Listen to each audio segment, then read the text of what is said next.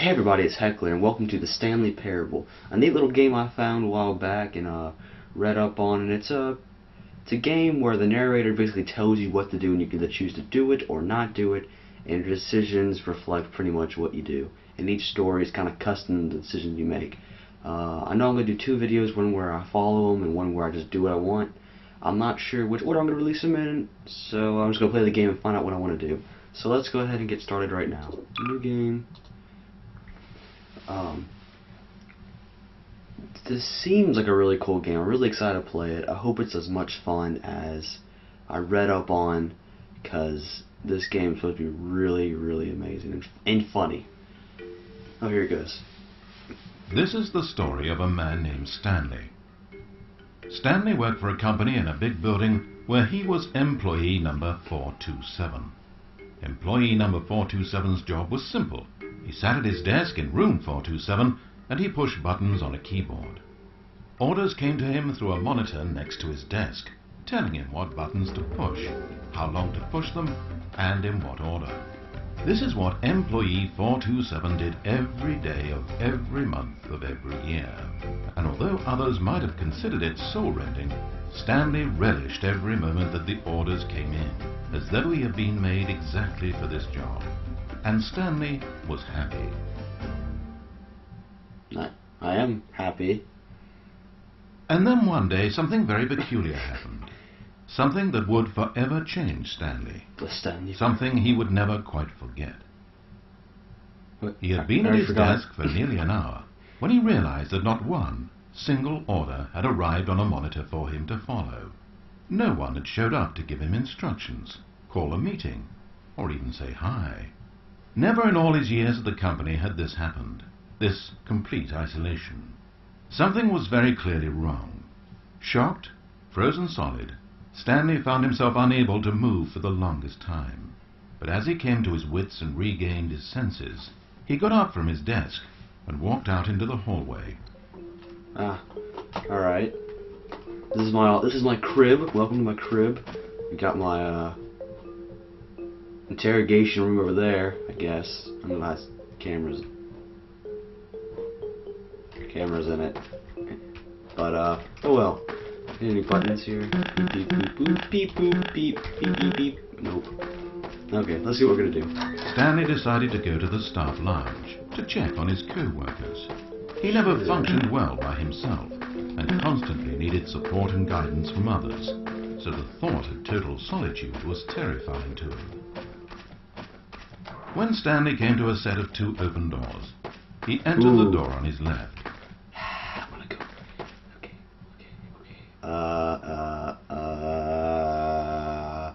This one. I'm gonna follow him this time. The next time I'll do what I want.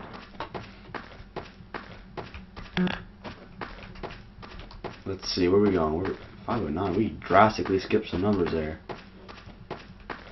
What are we doing? As Stanley entered the lounge, he was horrified to find not a single person here. He decided he would walk up to see his boss, hoping that he would find an answer there. Uncle, well, somebody, professional art, popular scientist. Find more watermelon for Lamar. Lamar, I'm doing this for you. Alright. What? 251! Where you at? Nope. Coming to a staircase, Stanley walked upstairs to his boss's office. Alright, I'll do it this time. Next time, that'll be so lucky. What's here? I'm the boss. Entering his manager's office, You're fired. Stanley was once again stunned to discover not an indication of any human life. It was at this point that he began to feel dizzy and a little sick, and even thought he might pass out, when suddenly he noticed a keypad next to the filing cabinet in the corner of his boss's office. Stanley had never seen this panel before, and had no idea what combination of numbers would produce any result. In fact, only Stanley's boss knew this, since the panel withheld access to the boss's greatest darkest secret. And so he had assigned the keypad a combination that only he could possibly know. The number of his freshman dorm number in college. 5876. I know my boss. 1957. Or it's a different. But of course, Stanley couldn't possibly. Couldn't possibly know. I don't know if my passcode is right. What? 5, 8, 9, 6, 1, 5, 1, 1, 1. Stanley just sat around twiddling his thumbs. Trying to input anything on the keypad was useless, since he could never possibly know that the combination was 1, 9, what? 5, 1, 7. 9, 5, 7. Ta-da! I knew that. By simply pushing random buttons on the keypad, Stanley happened to input the correct code by sheer luck. Amazing. Stanley ventured forth into the newly opened passage. As he drew deeper into the bowels of the building, Stanley had no idea where he was or what this place held. And just as he began to think he might not discover a thing, he emerged into a long room to find rows and rows of monitors. There's mine. Screens with a number above it. represent. Stanley noticed, however, that these were not random numbers, but the number of employees who worked in the building, his co-workers. Even his own number, 427, had a place on the wall. Telling you to But why set up so elaborate, he asked. It's crazy. Was this simple surveillance, or something even more? And as if in answer to his question, the wall slid open before him, what is this? revealing the ultimate truth of the situation. Hello? An enormous control panel, Stanley discovered. Boop, Not beep, one boop, that controlled boop, simple boop. machinery. Buttons were labeled with emotions. Happy, I see no sad. emotions on here. Levers and knobs controlled actions. Walking, eating, doing I don't work, see any emotions. or watching TV. Every input on this device monitored not the functions of a machine, So sidetracked. but of a human being. Human being. And the reality began to sink in. I control Stanley, myself. like so many other You can't people, tell me what to do. reduced to images on a monitor, had been under someone's control, always at the mercy of this machine. Could this have been the only reason employee number 427 was content with his boring job? That a machine had altered his emotions to accept it blindly? He began to feel an unbridled rage, and at the peak of his anger, something happened. What do you do? A spark. Stanley looked up and saw the generator overhead, still providing some small amount of power to the machine, investigate this. keeping it alive. And knowing that this generator was all that kept the controls running, Stanley moved to the ladder in the back of the room and began to climb towards the rafters. See? So pro, legit. I already knew what was going to happen. The higher Stanley climbed, the closer he felt to freedom, the further from enslavement.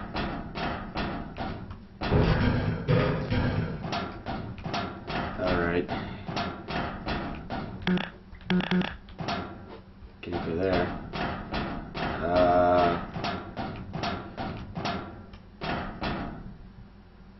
If I want to be free, I'm going to disable. Before I do that, though, we're gonna save this game. Okay. And we're gonna disable this right here. Anytime. Oh.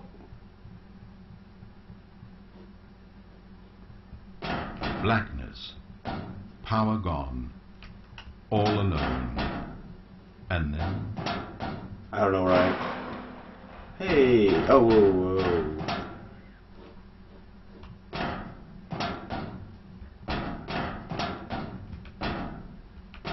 Interesting. As he stepped through the door into the fresh outside air, Stanley. A feeling of liberation rushed through Stanley's body.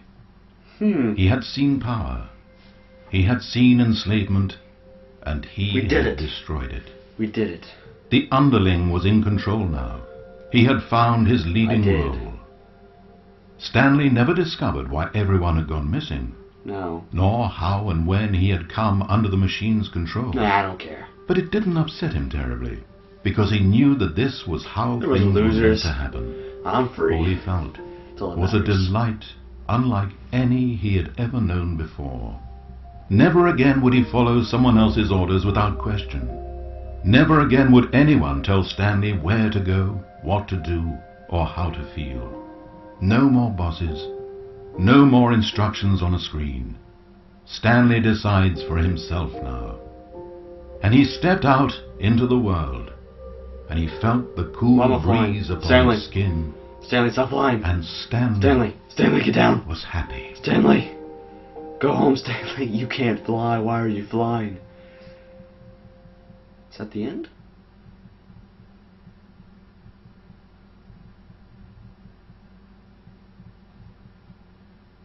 Alright, so we're gonna let this go. I want you to see who made the game. I'm always about the credits. I want to make sure everyone gets their dues here. But that was really cool. That was a really interesting game. I'm gonna load back to see what the other wheel did, but I'm also gonna make another video just doing the complete opposite of what he said. I'm just gonna do my own thing, show every possibility I can, at least a couple possibilities. So I want y'all to play to see y'all's own storyline that y'all get, and go ahead and send me a video response of your experience with it. I'll watch every single one. I'll just send one to me, and I'll gladly watch it. Thank you for watching the video again. That means a lot to me. Favorite, like it. If you really liked it, favorite it. Subscribing always helps to see more videos that I've done. But let's go ahead and load this save to see what the other choice was to engage, because maybe that's something. We'll see. Oh, Stanley. What? You didn't just activate the controls, did you? After it kept you enslaved all these years, you go and you try to take control of the machine for yourself? Is that what you wanted? No. Control? Stanley. Stanley. I applaud your effort, I really do. But you need to understand, there's only so much that machine can do. You were meant to let it go, turn the controls off and leave. If you want to throw my story off track, you're going to have to do better than that. I'm afraid you don't have nearly the power you think you have. For example, and I believe you'll find this pertinent, Stanley suddenly realized that he had just initiated the network's emergency detonation system.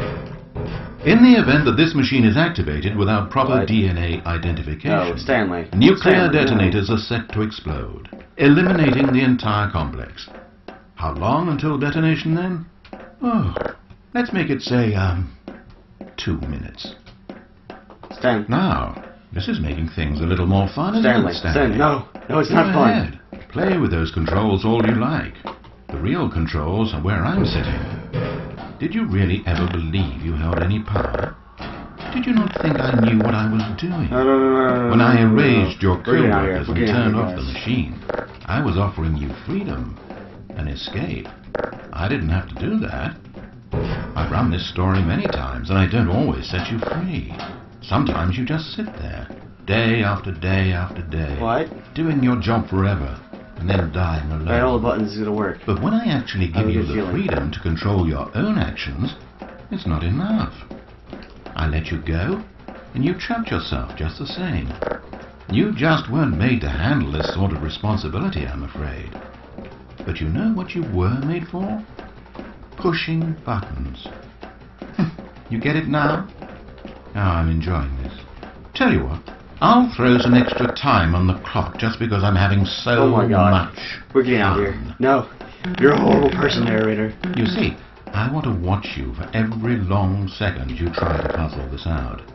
After all, it should make sense, right? The timer, the nuclear detonation, the mysterious facility, it's all here. This is a video game. Except for one thing there, hero.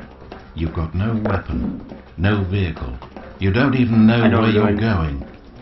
When you saw that timer, you just instinctively started trying to find an exit, didn't you? In fact, I bet you're still looking for a way out. I bet you're clicking on everything in this room, trying to open doors or vents or something and solve the puzzle. As though this game has a solution, as though it can be won. That timer is not a catalyst to keep things moving along. It's just seconds ticking away to your death. No, it's not. This is not a challenge. No, it isn't. It's a tragedy. It's the moment when the hero realizes that despite his best efforts, he is powerless to his environment. No! And then he lets go. He surrenders. I'm not surrendering. He dies. I'm not dying. We're getting it out of here. 30 seconds, Stanley. 30 seconds. No. Until a boom, and then nothing. No. No ending to the story, just you dying. I suppose you could have gotten an actual ending if you played along, but that just wouldn't have been I didn't play along. would I it? flew away. Instead, you'll perish knowing that the only choice you made here was to turn on that machine and to start this timer. But you won't be alone, because I'm not going anywhere.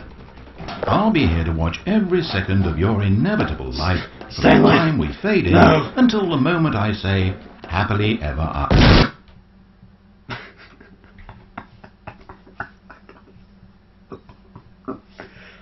That was funny. Oh my gosh, I did not suspect that. That is great. There has to be a way out though, doesn't there? If y'all find out, let me know. Because I'm very curious if I can get past that. That would be awesome. So I'm going to go ahead and end this video and then go ahead and start the other one so y'all can get them. Because it's been going on for quite a while. I don't know why I checked my watch. I'm not wearing one right now. Checking the time on the computer. This video has been going on quite a while, almost out of time. So, thank you again for watching. Subscribe to more videos to see videos that I've done. And, favoriting and liking my videos always helps me out. It gives me an ego boost, you know, that's always good. But thank you for watching my video overall, and stay tuned, because I'll be releasing more videos soon. Thank you. Bye.